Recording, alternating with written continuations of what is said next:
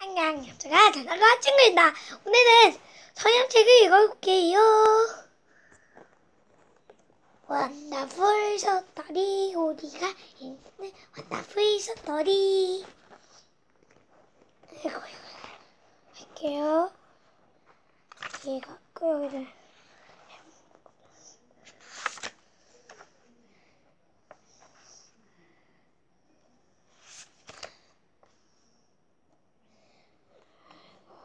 어디죠?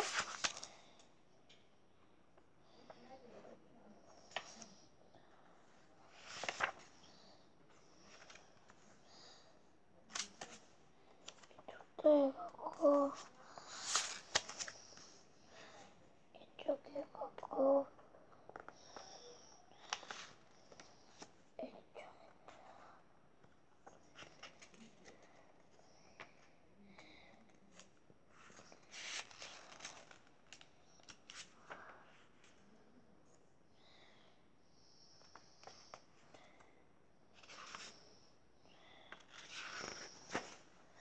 여기다 모세가 불타는 떨기나무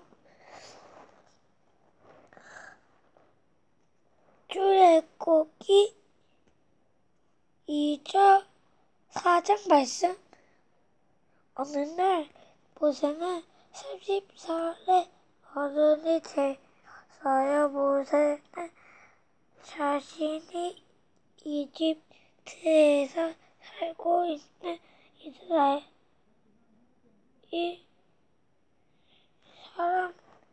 사람이라는 것을 알았지요. 어느 날 우연히 이집트 사람들이 이스라엘 사람을 때리는 걸 보았어요.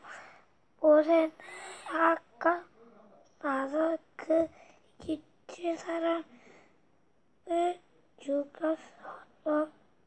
이집트의 바로 왕은 모세를 잡으려고 했어요. 그래서 그는 멀리 도망갔어요.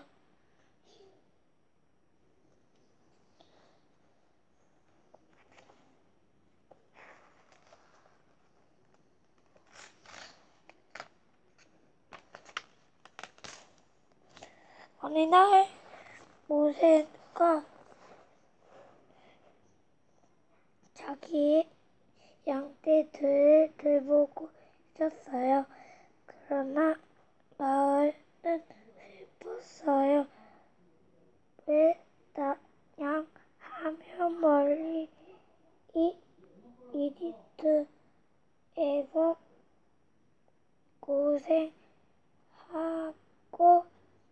있는 이스라엘 사람들의 생각 때문이에요. 모세는 혼자서 말했어요. 나의 양떼들을 행복하구나. 이스라엘 사람들은 하루 종일 나의 태양을 나의 태양 양떼들 내 누나가 문 열릴 때 소리 나서 그래요. 들어와 하면 할 수가 없었구나. 그들을 도울까?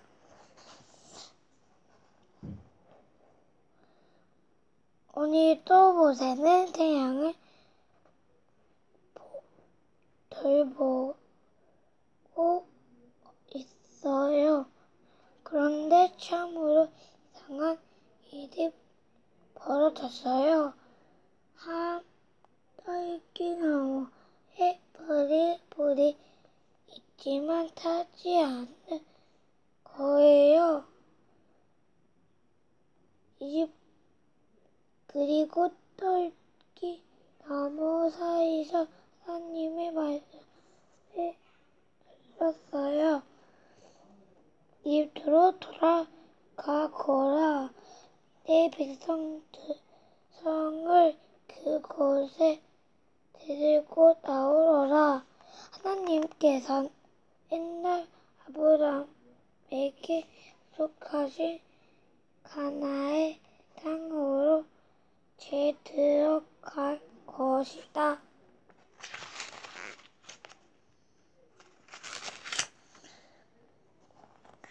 모세는 겁이 났어요. 그는 이 일을 하고 싶지 않았어요.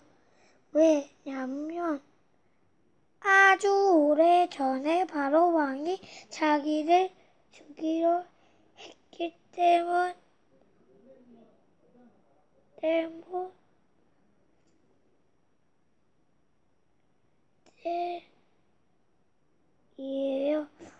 하나님은 모세에게 용기를 주기 위해 여러 가지 신기한 일을 보여주었어요. 그리고 씩씩하게 잘 말하는 형 아론도 같이 가라고 해줬어요.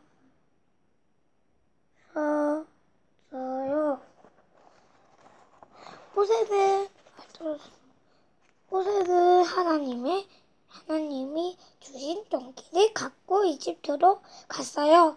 모세는 하나님의 백성들을 이집트에서 데리고 나오려고